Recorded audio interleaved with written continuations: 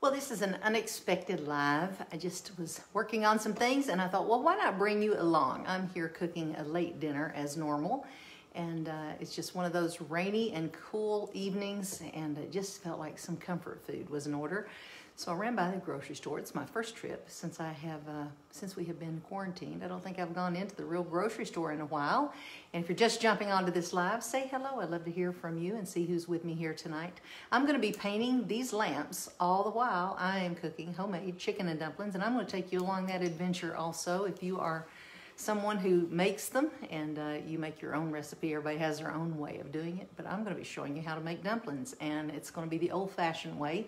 And I'm going to be sharing with you what I have in that pot right there on the stove. If you can see that, I don't think you can, but I'll show you that. That is a full chicken that I'm cooking, and I'm going to be cooking that until we are ready then to drop the dumplings. I'm going to show you how to do that too. So this is going to be a fun little adventure, and if you like to cook and paint, we're going to do both. While one's cooking, we're going to finish these lamps. These are some lamps that I had in the upstairs of my house, and if you remember, you guys went on a little shopping trip with me, and these were for my little carriage house. It's kind of reds and greens and bright colors, and the only lamp that I could find in the shopping trip that I made was this jar, this shape, this kind of turned finial looking shape, and I bought a pair of these. They have a white shade, just a white drum shade, but they're kind of bland looking in the room. Now that the room's kind of come together a little bit, these kind of just are in the sad background. So I'm going to give them a little life. I talked about doing this earlier, but I found something online that I loved.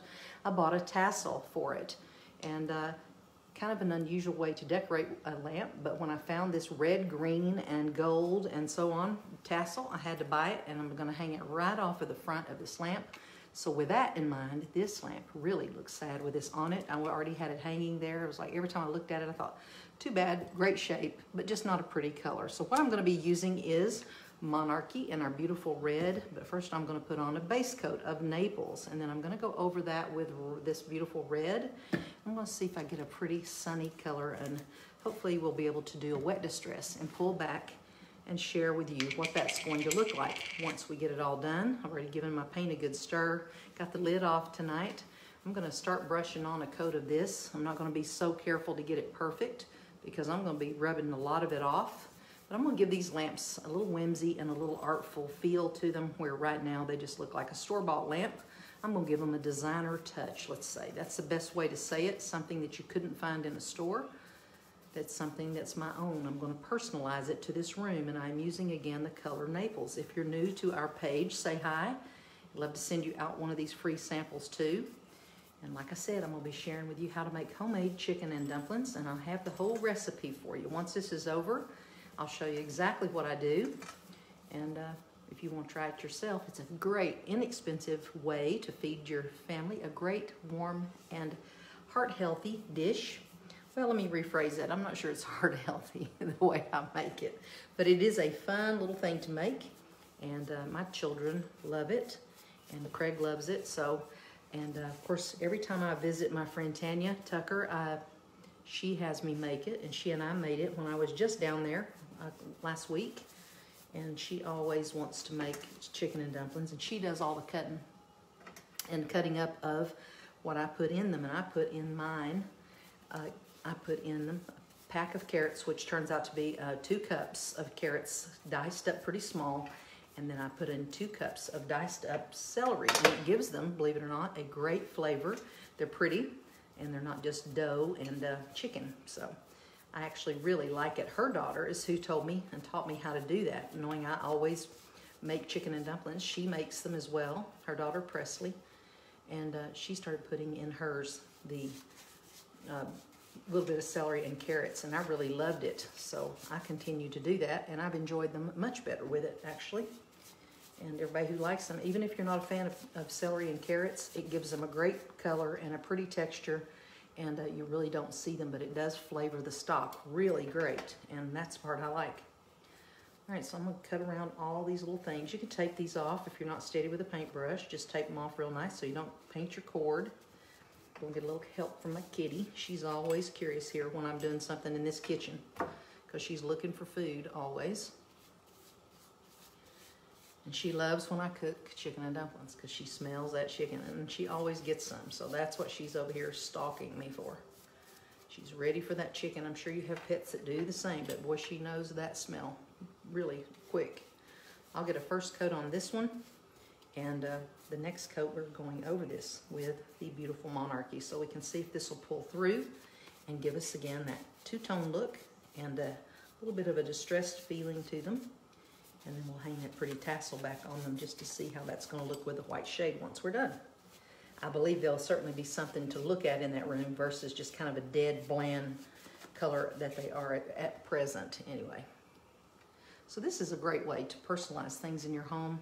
This, to me, is the most fun. Whenever you have a room finished and you have all the bones in place, all the heavy lifting's done, and everything's there, all the hard things that were, you know, the most expensive things, the hardest things to get moved into the room, and you get all those things in place, then the fun part starts with the accessories and doing the little things that really personalize a space and make it your own, and using fun colors and going in and putting your personal touch on the details of the room are, to me, the final steps that really pull together and, again, personalize the room and the space to make it look like you didn't just go out and buy it all in one spot. So that's the whole beauty of it. And doing little things with paint is the best and the least expensive way to do it, to give you the most expensive look, if that's the ultimate goal, to give you a real classy, like I said, a decorator look in your home. So paint is the key, is the element. So I don't have my true applicator out here. I'll just stipple a little where I see my paint separating. I used to stipple only with a brush until we made the true applicator. So it was always my go-to method to get paint to level out and to have no brush strokes when we're done, and to get the paint to break the surface tension and to stick to any surface. So stippling with a brush can be done. It puts a little heavier texture in your paint. But on this piece, I'm not concerned about that. So you can stipple with a brush anytime you want.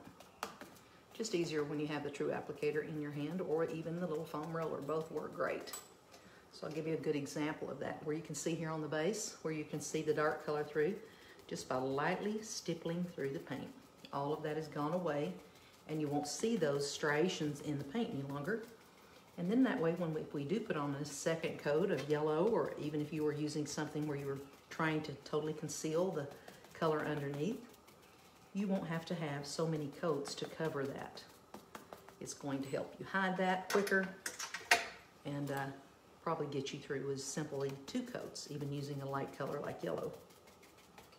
Yellows are similar to whites. They want to, they have less hide because, again, they're not an intense color, and it's harder for yellows to hide a color underneath in most cases. And here you see that.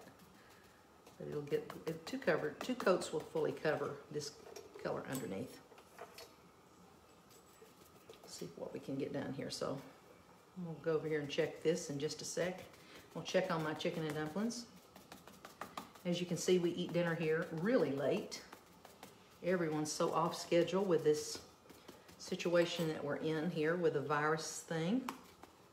I know we don't even really have a schedule. What about you guys? We are totally off of our work schedule and everything. It's just, we just seem to be just trying to get by, to get it through, to get done. You know, it's just, no one has a actual, anything out of the norm. You know, everything's out of the norm. All right, so there you go. There's our yellow. I'll set that one to the side and get my other one, but I'm gonna give these a stir right before I do. And I can't take you over there with me just yet. Just make sure my chicken's doing well.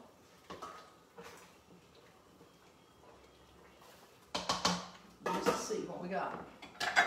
So I have a couple of different little tricks about making chicken and dumplings, and that is how to make the actual dumplings and how to make them great.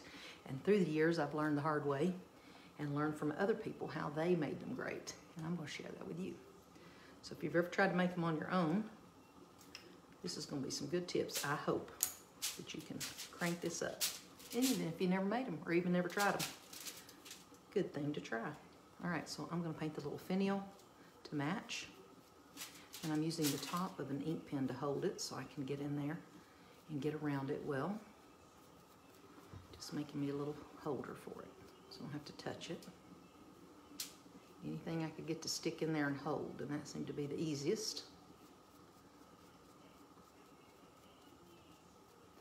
Do you guys have a chicken and dumpling recipe that you use, that you have a favorite for your family? Anybody got one? Did I put everybody to sleep on here?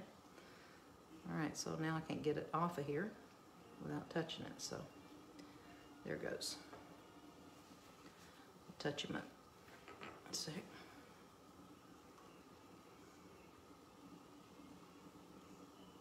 Sorry, you can't see what I'm doing. I'm just touching up my fingerprints here with this. All right, on to the next one. And we'll do the same on it. If you have questions, please ask them here. And tell me what you've cooked tonight. I'd love to know. And tell me of any great recipes or any great things you know about chicken and dumplings that I don't know. Everybody's got a grandmother recipe, a mother's recipe, something that everybody uses. That you have your own go-tos.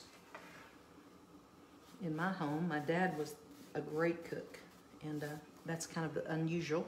My mother was also a great cook, but didn't cook as much, but my dad was absolutely a great cook. I don't know that either of them did a whole lot of measuring. I don't measure either. It's very rare. I measured tonight just because I know you guys are going to ask me how much is in there. And for the life of me, I don't know, so I'll just measure, and that way I can tell you more accurately what I do when you ask. All right, so let's get that base done. And if you're new to our page, say something here, and I'll send you a free sample or a link to get yourself one of these, and it's enough to paint your front door, or a vanity, or a good sized project around your house, or even painting a couple lamps or something like that, just to give you a feel for the product and to let you see how it works and try it in your house. There's no smells, as you can see. I'm painting right here in here cooking, so no smells, no anything that you can't just wash out right over your sink with soap and water. I use Dawn on my sink to wash my brushes out, and hot water. The hotter the water seems to be the better and the quicker that it will come out of the brush. So I just wash it and rinse it until the water runs clean, and that way the bristles down all in here, you want to make sure you get all of that out so it doesn't harden, because if you get it into the core and you don't get it out, when you go back to get your brush, even if it looks clean on the outside, that center core can be dried really hard, and if that's the case, most of the time it will not ever loosen up for you. So be sure to clean it until the water runs clean. All right, so we're going to keep going here, and I hope that one will dry enough that we can get the red over the top of it to put the monarchy over it. And even if it doesn't, I'm doing it anyway, just to see what it's going to do.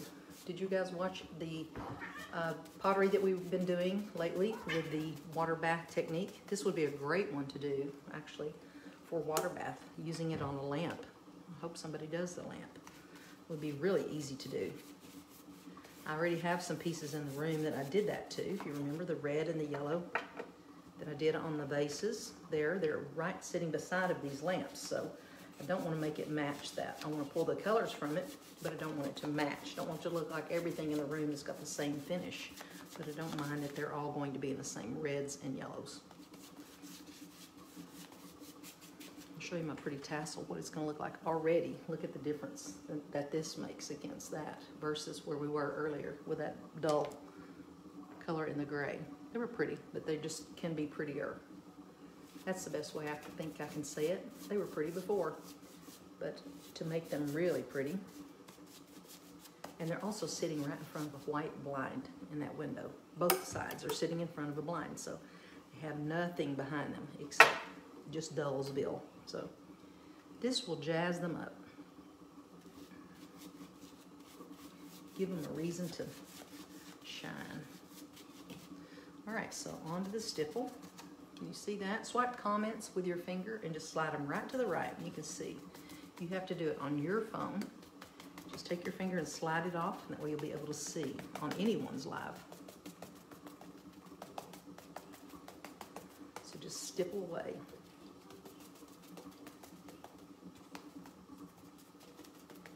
Makes such a huge difference. I wouldn't recommend doing a big project with your brush, but just doing a little one like this, it's easy just to do with your brush. I'm kind of laying it on the side. It's not straight on like that. It's more or less on the side. That's how I stipple, more than I do straight on. And you can see immediate results when you're doing it. So it's not like you have to wonder, is it working? You can look and see the result, how it's smoothing back. And you'll also know where you've been. You'll also know where to go back to, where to go back over. I know a lot of people wonder, why do you do that? What is the point? The point is very obvious when you're doing it. So once you start doing it, you'll realize that it is the best way to paint anything. I know a lot of people say, do I have to stipple? You don't have to do it. It's just a great method to help you be a better painter using, again, any type of paint, not just this paint.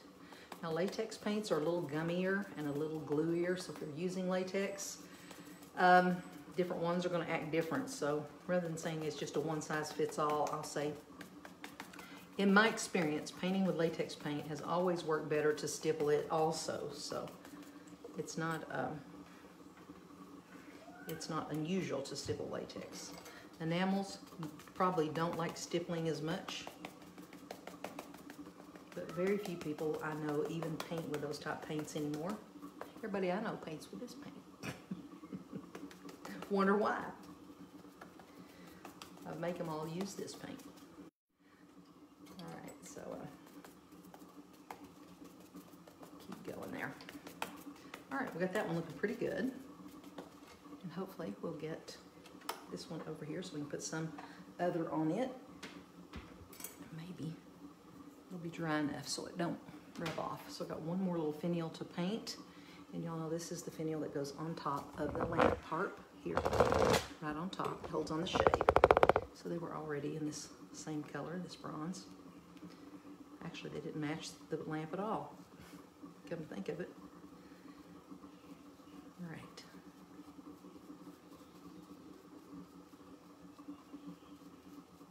Just take a little minute here to paint this. It would have been nice if I had a place to set these off immediately, a piece of styrofoam that I could just sit this right down in. That way I wouldn't have to touch it.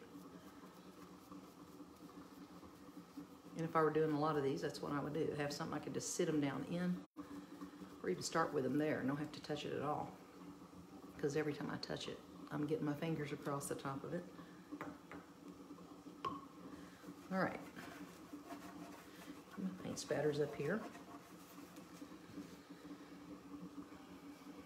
See if I can touch him up here where I put my thumb on it and finger.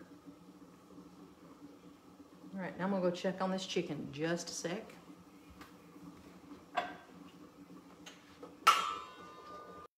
The secret sauce to making dumplings is taking the liquid from your stock pot and putting it into your flour. That's how you make them, and that's what makes it work. So in the stock pot, I already have a full chicken that I cleaned and washed. You can cut it up. You can already buy it cut up, but be sure to get the chicken with the bones. The bones are what make the stock. If you just cook chicken without the fat, without the skin and the stock, you won't have a rich broth, and you won't have chicken, you won't have dumplings that have much flavor to them. Once you put that chicken into the pot, you cover it with water, bring it to a boil, and continue to boil it until the meat's ready to fall off of the bone. You also put salt, pepper, and onion salt along with the celery and the carrots. I put 2 cups of each that were diced up small into that stock pot. I also put in a stick of butter. So that's where we are at this point. I'm gonna remove the chicken out of that pot. I'm gonna take that stock, put it into the dumplings, and make that up here in front of you. And I think I'll do that right now because I think I'm almost ready to get that in there. So let me move this over. And have you ever painted with someone while they're cooking? I don't think I have. This is the first time for me too. And there's 777 people who are watching us cook and paint. So hey, maybe this is a whole new thing, cooking and painting. It's my life, so I thought I'd just bring you along. You all might be doing it too. So while I'm waiting on something to boil, I'm getting something painted all at the same time. So now let me move this. Let's see if we can get this going.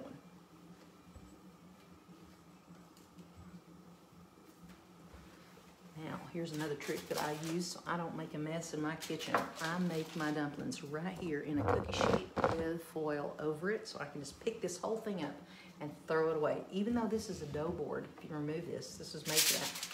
I don't want to clean that stupid thing whenever it's done. So I just do it like I said. I put it there and I'm gonna wash my hands and get off all this paint real quick.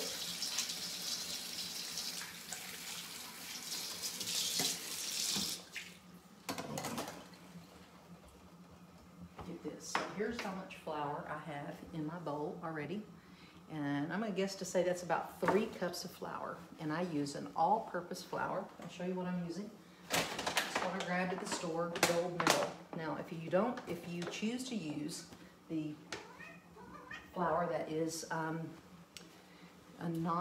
this is, because that's all-purpose, that means it's not a self-rising flour. If you use self-rising flour, you'll have fluffier, fatter, different texture in your, I like the dumplings without.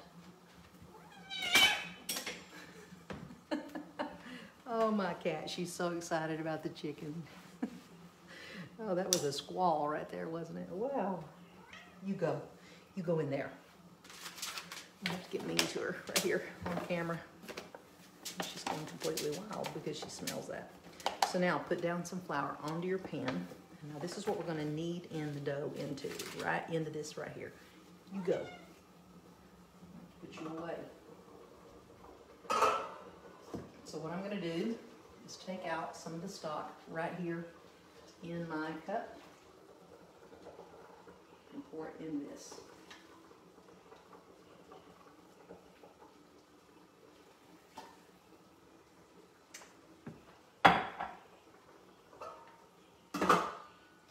And this is red hot, boiling hot. I am no Paula Deen here, that's a fact. So I'm going to get this stirred up. Now this is going to make a real loose dough.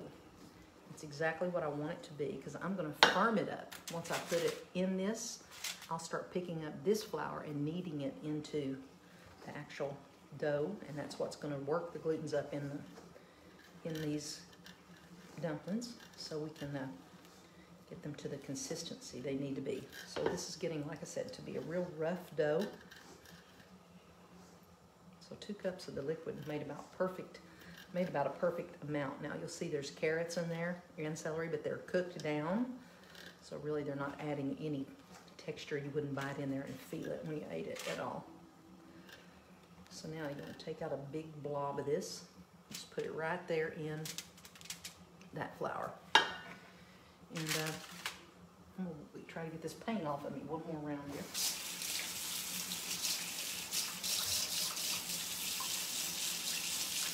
Sorry.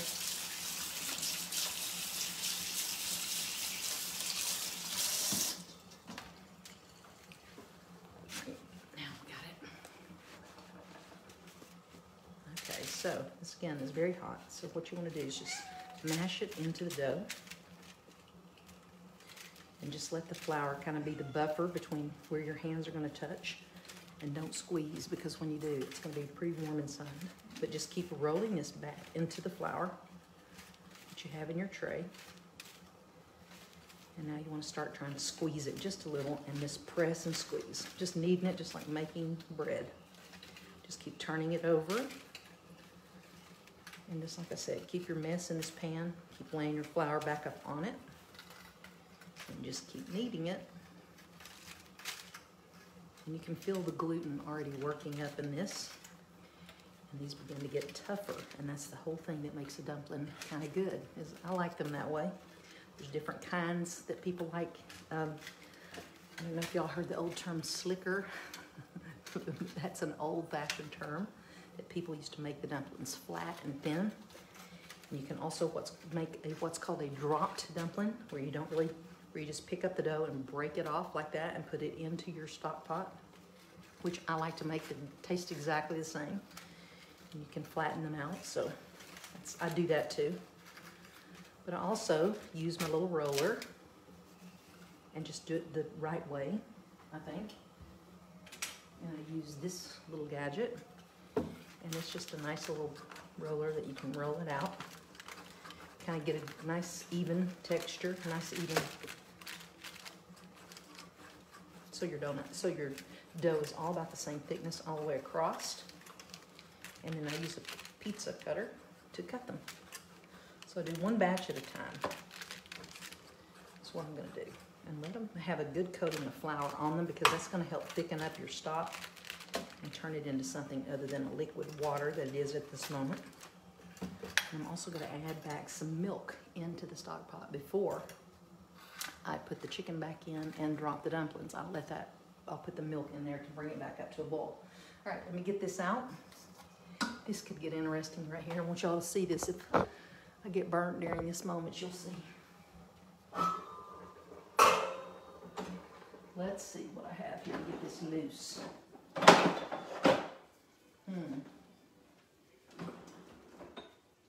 Okay, so there's all sorts of dark meat and breasts in here, big stuff, little stuff. I'm going to try to get as much out as possible.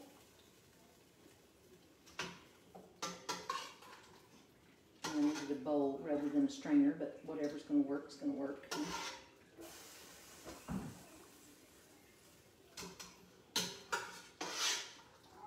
All right.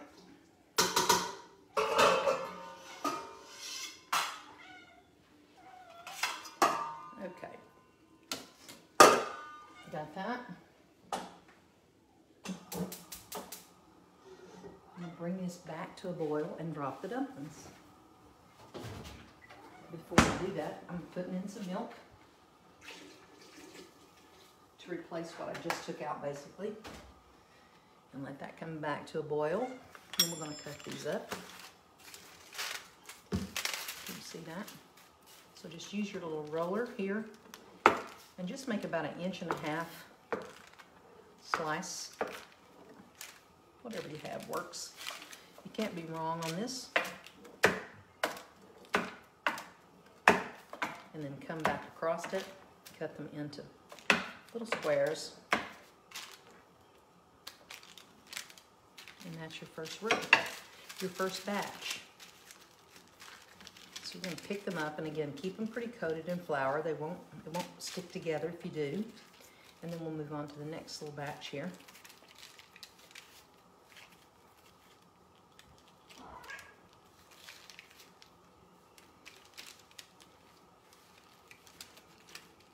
I've never seen my cat act so crazy. Well, I have when it comes to food, but she's really acting up now. Okay, let's get the rest of this out. Have another small little batch here. And I made quite a bit of chicken. These heat up really well, and you can get 2 dinners out of this, basically, for a fairly decent sized family.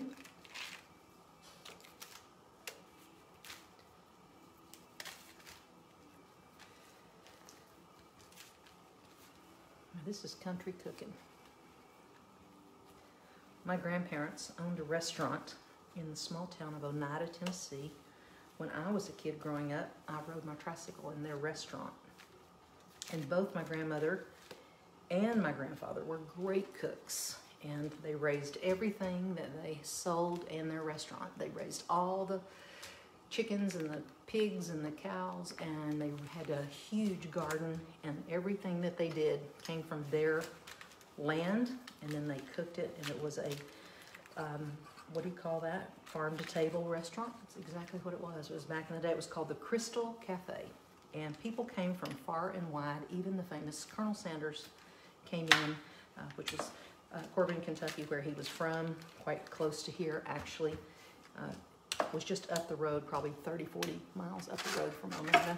And so Mr. Sanders would get out and visit local establishments that he had heard of. My grandfather was famous for his pies. He made a coconut cream pie that was great.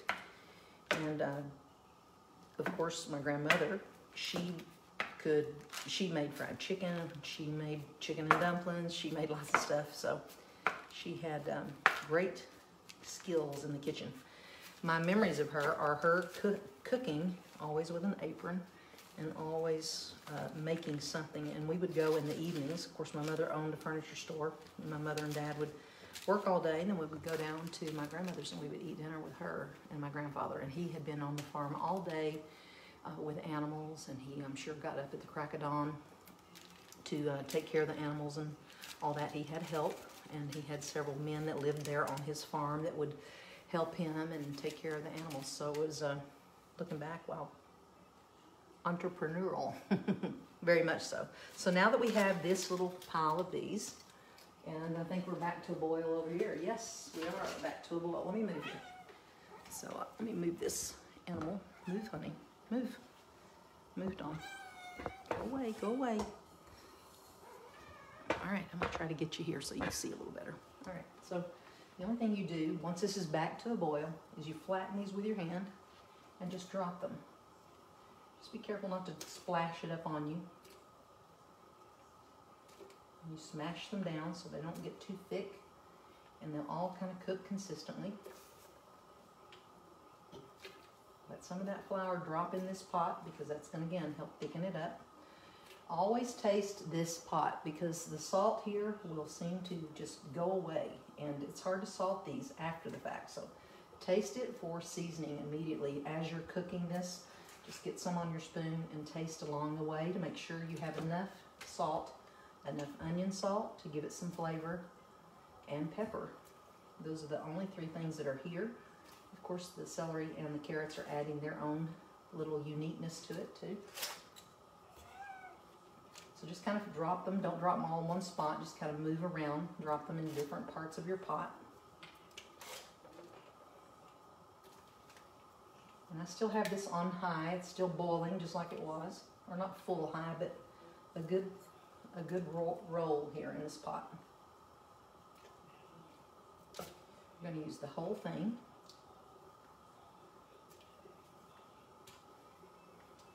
And I'm going to stir it just quickly.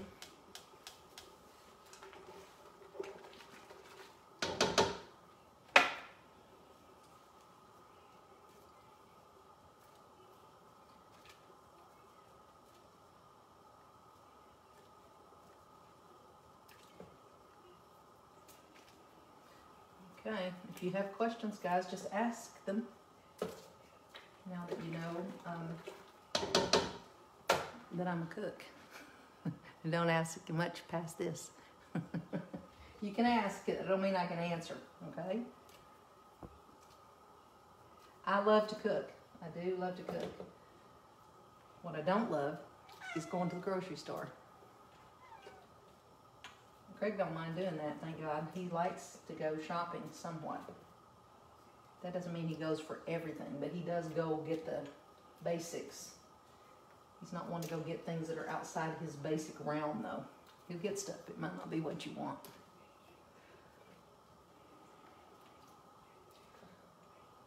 All right, so the only thing left to do is allow this to cook down a little bit until these get done. And you can know that just by taking one out to see if it feels done. Test it, take a bite of it, make sure it doesn't taste doughy. And you can turn the heat down and allow them to sit here and simmer and thicken up. Or you can put your chicken back in, stir it up, and eat it. They'll thicken on their own. I happen to like them that way, actually. I'm always starving for them by the time I get them made. All right, so that's a pot full right there. And I'm gonna wash my hands. I'm gonna finish this lamb now while that thickens. I do have this chicken covered, by the way, for the crazy cat. He's here. Going insane for chicken.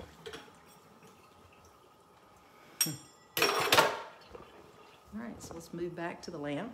Let's move back and forth here.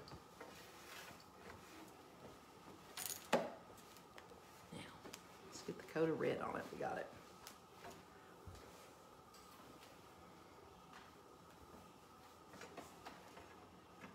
All right, well, it's almost dry. It's not perfectly dry, but close.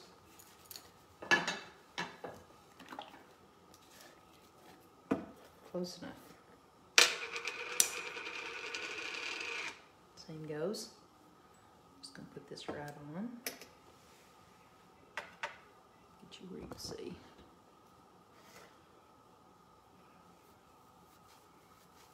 And I'm going to let this dry just a minute, and then we're going to go back and try to do a little bit of a wet distress on this. I may antique these down a little if they look too hot in the room. Show you the tassel on them again, how cute that's going to be. If we can get a little bit of yellow to shine through. And I could go back and dry brush them. I may do that. I may go back and dry brush some of the yellow back over. It just depends on the look I'm going to get right here. I'm not sure what it's going to do.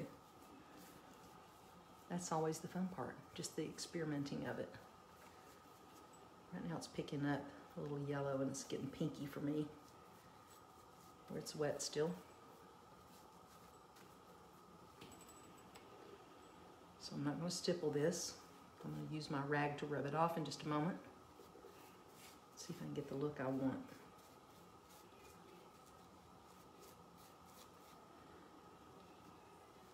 And if you are new to our page, say something with a comment here, free sample, and I'll send you the link to join in our great group and chat with other folks that are using our paint and getting great results, doing all sorts of projects around their home. And this time of life, people are painting literally everything. It's amazing what people have been painting. Some things that are just blowing me away even. I mean, I see painted stuff all the time, but you guys have done some great stuff. From motorhomes to, obviously, front doors have been a big thing. Of course, bathroom vanities, always people paint those. But everybody's brave painting their kitchen cabinets. They're painting their sofas, their chairs, just all sorts of things. I see outdoor furniture being painted a lot right at this time. Pots, planters, so on around the house, around your outdoor area. It's great. It works for exterior and interior, so you've got both options there. Now,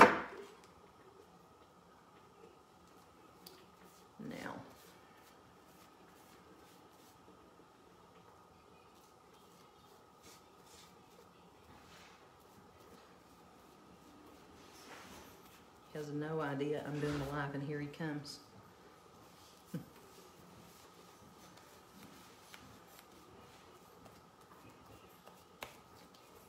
He's probably thinking he comes in every night I'm doing live. I'm cooking and painting on live, Craig. Cooking dumplings. Why you don't answer the darn phone? He doesn't really talk like that. Oh, it sounds like no, I didn't answer the phone. I'm sorry. Okay. Thank goodness it wasn't an emergency. Okay, so there's that. Show you this with the tassel again. That'll be cute. This looks fire engine red. It's really not normally that red, but tonight it looks blooming red. This cat's been crazy. She's acting insane. She's been on the counter, everything. She's mad. So let's paint this little guy. All right, guys, so I'm gonna finish these chicken and dumplings. And I'm going to, let me do a little rub back on this just to see if I can get it to do what I want it to do before we go too far into this. And see if we can pull back this paint. I'll use this rag. Just a sec. All right, so I'll wet this just enough. It's not wet, but it's damp. All right, see what we're gonna get here. Just don't want it to be pink. I'm afraid it's gonna be too pink for me. It's gonna get that sunset kind of pink, pinkish yellow.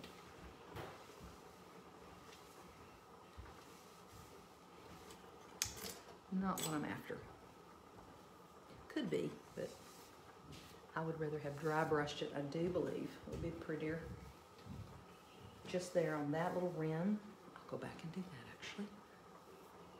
I can see a little yellow, but it's just the red's too intense. It's gonna go right back down to my brown, which the gray color, which I don't mind, but it's losing the yellow. See if I can just leave some of that, and I'll go back and dry brush the yellow.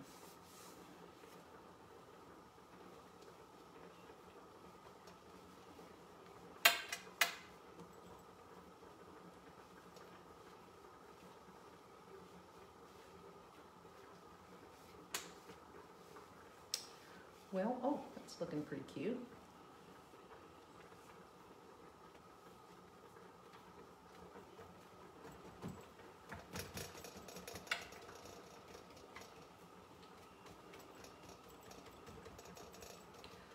Maybe don't give up. Maybe just keep going here. I'll stipple with this rag. Kind of soften up my rub marks. I could have let this set longer and then done it.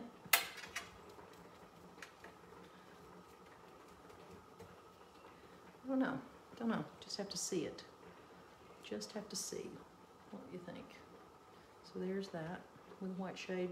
Don't know. Gotta finish that up in a moment and get my hands clean. All right, guys, it's been fun watching, cooking with you at least, and hopefully I will have something for you to see in just a minute. I'll finish painting on these, and it looks like my phone's about to die, and I'm gonna share with you the recipe if you're interested, and I'll show you what the finished version of it looks like in just a minute. I'm gonna take that chicken off the bone, put it into that pot, and it's ready to eat. I hope you have had a great evening, and I'll share some photos with you in just a minute of both of these lamps and how I end up finishing them and show you what they look like. I can't wait to see you guys again. We'll talk to you soon. Good night.